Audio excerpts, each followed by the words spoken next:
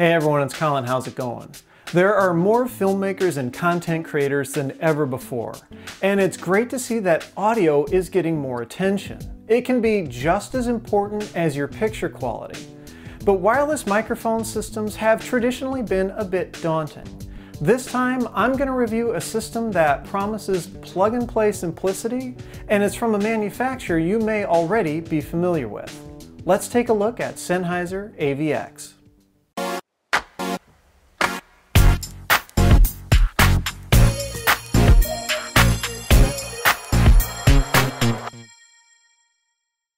Sennheiser's G3 wireless is very popular among content creators, and AVX is meant to be the next step up. It comes as a lavalier or handheld kit, or as Sennheiser was kind enough to give me, a combo kit with both. There are a few variations in these kits that differ in their options for microphone capsule, but all of them include the same receiver and accessories. No doubt the lavalier kit will be the most popular choice for filmmakers and content creators. The AVX body pack transmitter is compact and really sturdy. The transmitter body is made out of metal and has a satisfying weight. Just like the G3 series, it has a 3.5mm input jack, so if you already have a favorite lavalier mic, you can bring it along. Right next to the input jack is a mute switch, which I honestly have mixed feelings about. They can be useful, but sometimes talent likes to start pushing buttons, and that can get you into trouble. And while the mute switch isn't defeatable, it is at least quite low profile and difficult to engage by accident.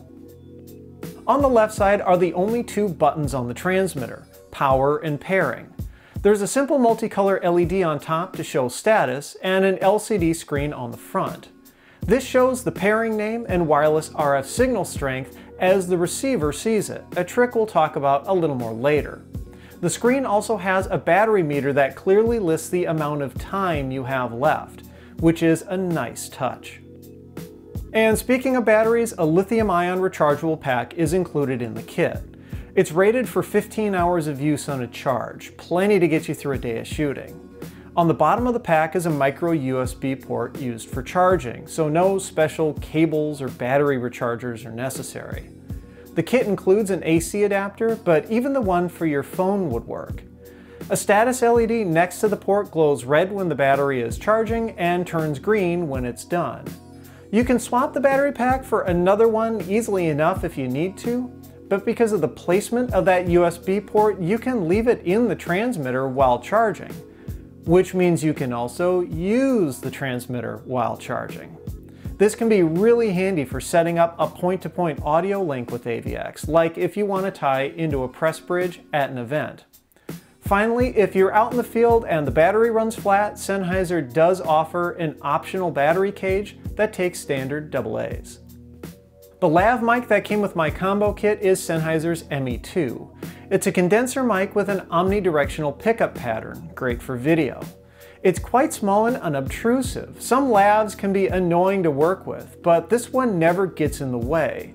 It's terminated with a threaded locking connector, and the cable is almost 2 meters or about 6 feet long, which is almost too much.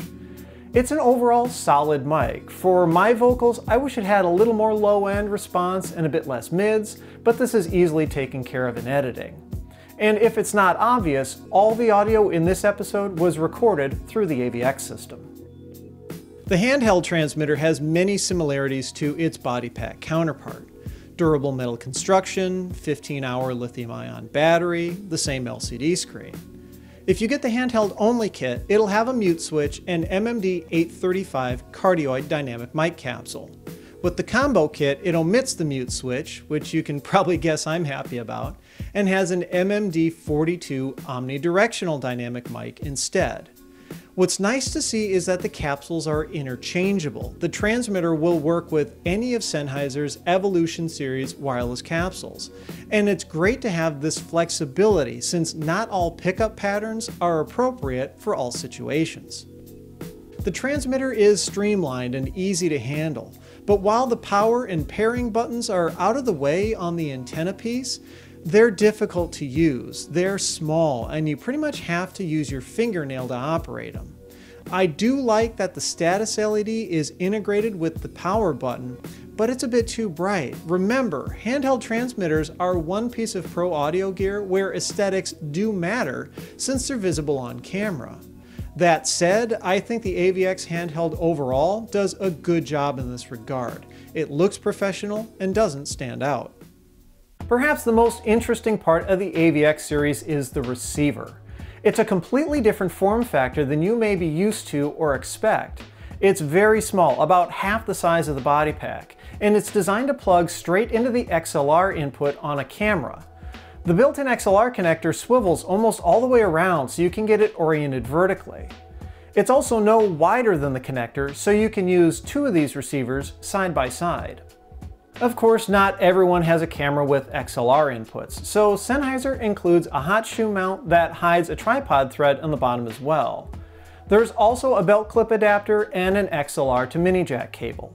The receiver is made out of metal, just like the transmitters, but its small size makes it pretty light.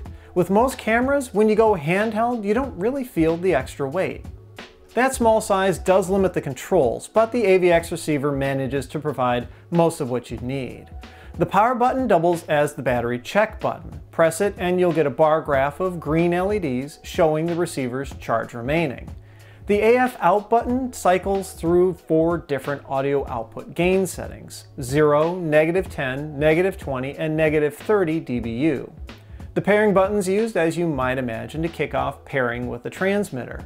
The status light next to it will show green when you're good to go, but it'll also turn yellow when a transmitter's been muted, and it'll start blinking red when that transmitter's battery is low. I'll admit I miss things like RF signal strength and a proper transmitter battery gauge, but given how small and convenient this receiver is, it's a compromise I think many will be okay with making. Another compromise you may have to think a bit harder about is the battery. A small receiver means a small battery, and you're looking at about 4 hours of runtime. That's not a whole lot if you need to shoot all day, but to be fair, Sennheiser did add some smart features to help. First is that the AVX receiver is able to sense phantom power at the XLR connector. It's not powered by phantom power, but the idea is that you probably turn your camera or field recorder off during long breaks between shots, so the receiver can turn itself on and off accordingly. Second, you can use the receiver while charging the battery. Just hook up a USB power bank and keep rolling. And finally, the battery pack is replaceable, so you could, of course, just get a spare or two, though they do cost about $50 each. As Sennheiser claims, the AVX system is indeed very simple to use and reliable. It's a fully digital system with 24-bit 48 kHz audio using the CELT codec. Latency is about 19 milliseconds, which is less than a frame of video. Part of the reliability comes from the active frequency management the system performs. The receiver is always scanning for interference and available frequencies. If it finds interference, it can tell the transmitter about a clean channel, and the two make the switch seamlessly. Not that interference should be a regular occurrence, because AVX operates in the 1.9 GHz frequency band. It's free to use and outside the range for broadcast TV and cell phones, and it's also away from the Wi-Fi and Bluetooth spectrum. Sennheiser says you should expect a working range of about 30 meters or 100 feet, though I suspect that number is a bit conservative. The signal is also encrypted using 256-bit AES, which can be great for ENG work. It'll keep your competition from being able to listen in on your scoop. So that's the reliability. Where's the simplicity? Well, I've found that you don't really need to think about any of that technical stuff. The system just handles it all for you. All you need to do is pair the transmitter and receiver, which takes a couple seconds, and the screen on the transmitter even walks you through it. The receiver stays paired to the transmitter after that, so on a daily basis, all you really need to do is plug them in and turn them on. I should note that the receiver will only pair to one transmitter at a time, so when I wanted to switch between the body pack and handheld, I had to redo the pairing. This can be tedious, though I suppose it's also a safety feature. Like most wireless systems, you can use only one transmitter at a time per receiver, so having to repair protects you from the chaos that would ensue if both transmitters went live. Of course, this being a wireless microphone system, audio quality is perhaps the most important thing. Since it's digital, AVX is very clean. And to help with the ease of use even more, it has a form of automatic gain control. Now, this isn't the kind you may have dealt with before, where the noise floor goes crazy when no one's talking. What it really seems to do is just keep tabs on the signal so it doesn't peak and distort. You can go from quiet to loud without such a jarring change. It seems to be less auto gain control and more normalization or dynamic range compression. In any case, I found that I could skip my normal audio post-processing, which of course saves time. Alright, let's wrap this up. So who do I think AVX is best suited for? Instead of looking at it from the type of content you create, whether it be films, news stories, YouTube videos, maybe it's better to look at who would use it. Overwhelmingly, AVX is for those who know they need good audio, but also want a wireless system that's simple to use and really reliable. It's for photographers who also have to handle sound. It's for solo content creators who already have enough to worry about. And ultimately, it's for those who need wireless audio that will just work. Once again, I'd like to offer a big thank you to Sennheiser for sending out an AVX system for me to review. If you like this video, I'd appreciate a thumbs up, and please subscribe if you haven't already. That helps me out quite a bit. Be sure to follow me on Twitter at thisdoesnotcomp, and as always, thanks for watching.